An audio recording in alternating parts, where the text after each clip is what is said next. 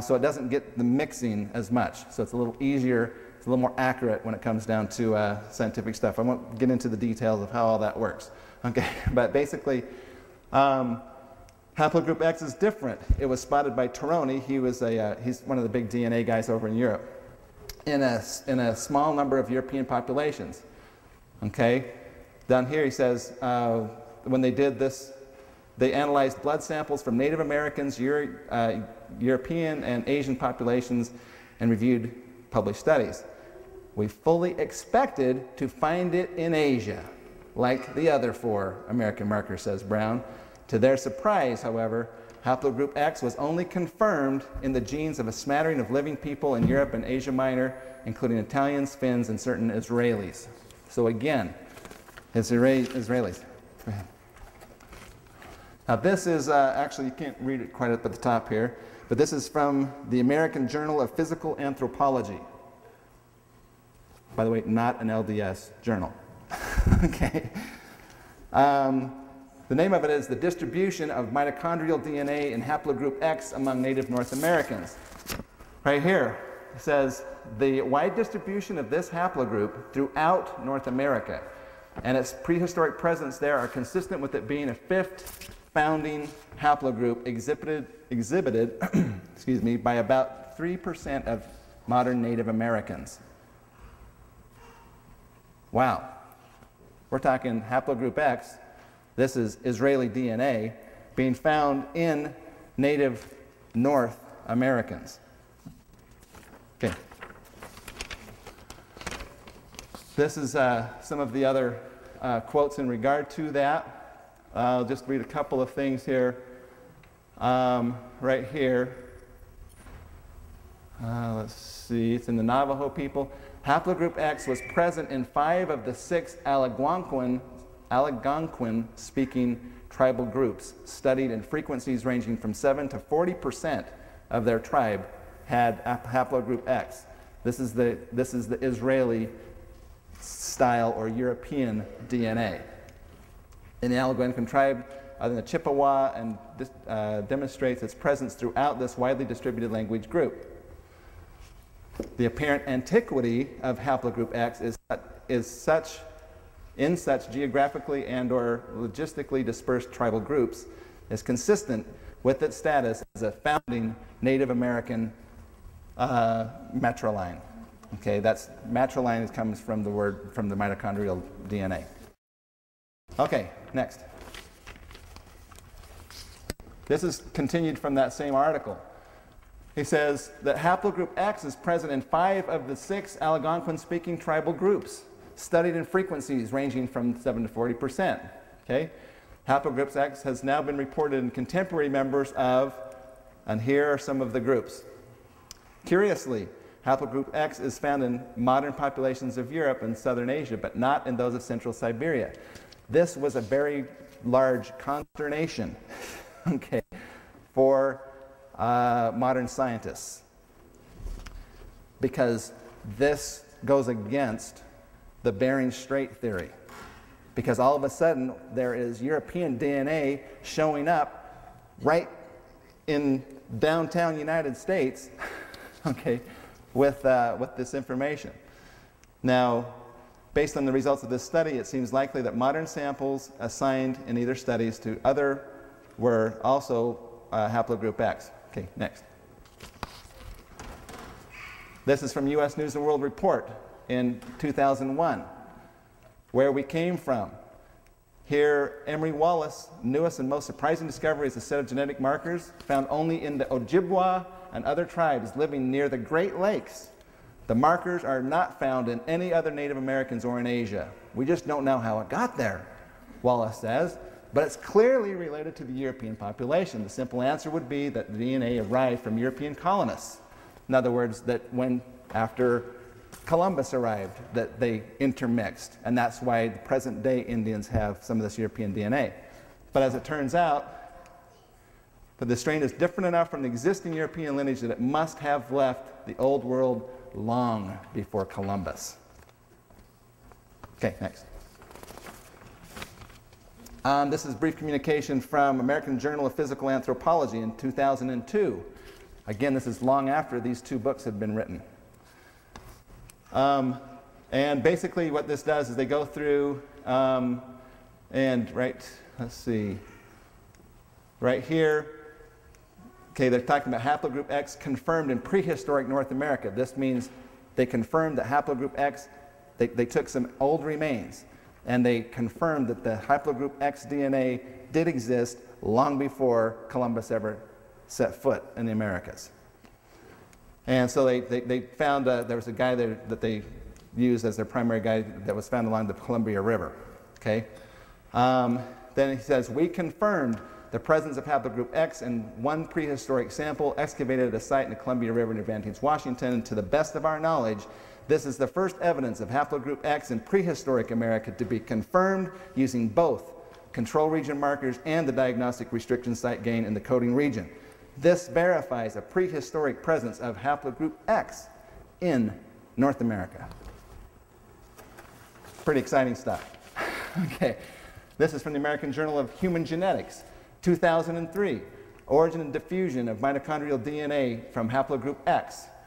Again, this one basically what they're explaining is that there is two sets of haplogroup X DNA that is found in Europe. One they called X1, one they called X2. X1 is primarily in Africa. X2 is in Europe, Western and Central Asia, Siberia, and the great majority of in the Near East. Pretty interesting.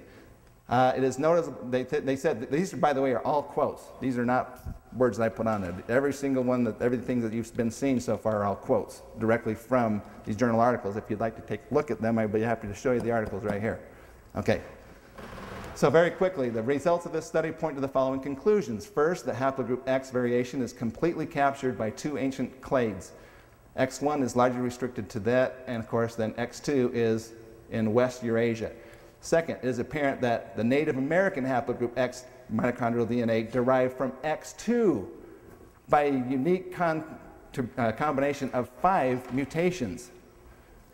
That, folks, places this haplogroup X DNA that they say is from the Near East, places it in America. And finally, the Near East is the likely geographical source for the spread of haplogroup X2. The presence of a daughter clade in northern Native Americans testifies to the range of this population expansion. I mean, it doesn't get any better than that. Go ahead. This is from Evolutionary Anthropology in 2000 and something. I can't read that right up there. And 3, okay. Mitochondrial DNA studies of Native Americans, conceptions and misconceptions. Okay, and basically the main thing about this is that they showed the presence of haplogroup X, that they're associated with the Europeans again, and then, let's see, though presently thought to be the most common among speakers Algonquin languages, haplogroup X, which reaches a frequency of 20% in some Algonquin populations, is geographically widespread throughout North America. Sequences are virtually identical to those of modern Algonquins from the Great Lakes region, confirmed in the members, confirmed to be members of haplogroup X. Okay, and go ahead. Okay, this is last slide. This is from last year, folks. You're getting the latest information. This American Journal of Physical Anthropology. Is haplogroup X present in extant, that means modern day, South American Indians? Take a read about right there. The results indicate that haplogroup X is not present in these samples. The evidence presented here strongly supports the hypothesis that haplogroup X is likely absent in modern native South American populations. That tells me something. If this haplogroup X is Nephite DNA, it's not being found today in Central America. So that is a little bit of information about that. I will turn the time back over to Wayne. Thanks, Rod. Thank you.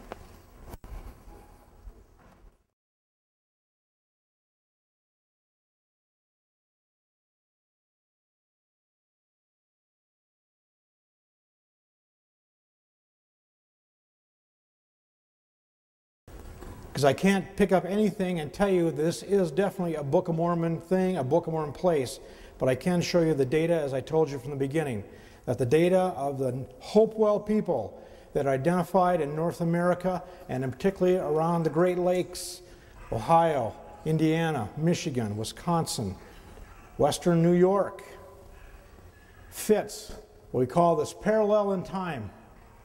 Hopewell culture, we know, is really firmly established at 300 BC, but all the archaeologists agree by 400 AD, the Hopewell culture is over.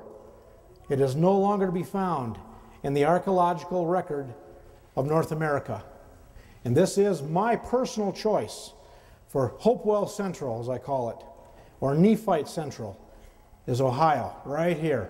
Every little dot here you see is a Hopewell site. Hundreds, thousands.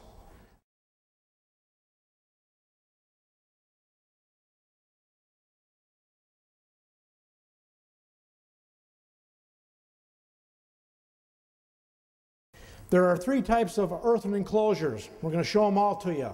This one is the most common. They're small and they're scattered all over the place. This black line on the outside is a ditch. And the white line is the earth bank that's been thrown up from the ditch. This is the size of them. These are the most numerous. I simply call them the small earthworks. Next one. This is a fortified hilltop. These people would find hilltops and they would climb the top of them and they would turn them into a fortified citadel using the natural geographic things that were afforded to them, such as height and distance for view. This particular one here has over 33 breaks in the walls. This is the place of entrance, which we're going to highlight here just in a minute. But this covers about 48 acres. It's 2.5 miles all the way around. This is a hill fort, or in the Book of Mormon, a place of resort, a place to run to. The villages are down in the valley floor, but in time of trouble, you go up to the hilltop fort and secure yourselves. Next one. Then we find these geometric works. We now know that the Hopewell people understood surveying. They had high math, and they knew how to build earthen earth banks to last for time, because they have lasted. You're going to see real pictures. But look at the geometric shapes. Now what's very neat about this, if you were to take the geometric earthworks throughout Ohio and lump them together for an average date for timeline when they were built, the average date comes out around 125 to 150 AD. And that is so important for the Book of Mormon. Why do you think that's important? What was going on in the Book of Mormon at 150 AD?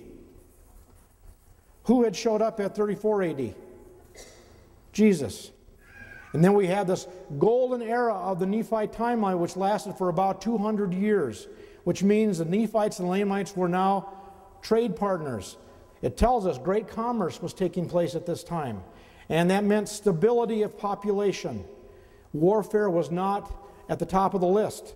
This gave the people time to build very neat, unusual earthworks, and that's when all the geometric works were built, was during this 200 timeline period from the Book of Mormon, which is when the Hopewell, for the parallel time match, all built during this safe time, the golden time of the Book of Mormon, that 200 years after Christ had visited the Nephites and reestablished the church. Next one. Alma 49, 4 and 5. How great was their disappointment? That's the Lamanites. For behold, the Nephites had dug up a ridge of earth round about them, which was so high that the Lamanites could not cast their stones and their arrows at them that they might take effect. Neither could they come upon them, save it was by the place of entrance. Now, two things I want to point out here. Number one is the word cast. The Lamanites, whatever they're doing with their arrows, they were casting. They were not shooting like a bow to draw it back. You go on to look at Alma, in the third Nephi, when Samuel showed up and they're trying to pick him off the walls, his book of Helaman, when they're trying to shoot Alma off the walls, it says the Nephites were shooting arrows. But the Lamanites cast their arrows. And we're going to demonstrate that to you. And then here,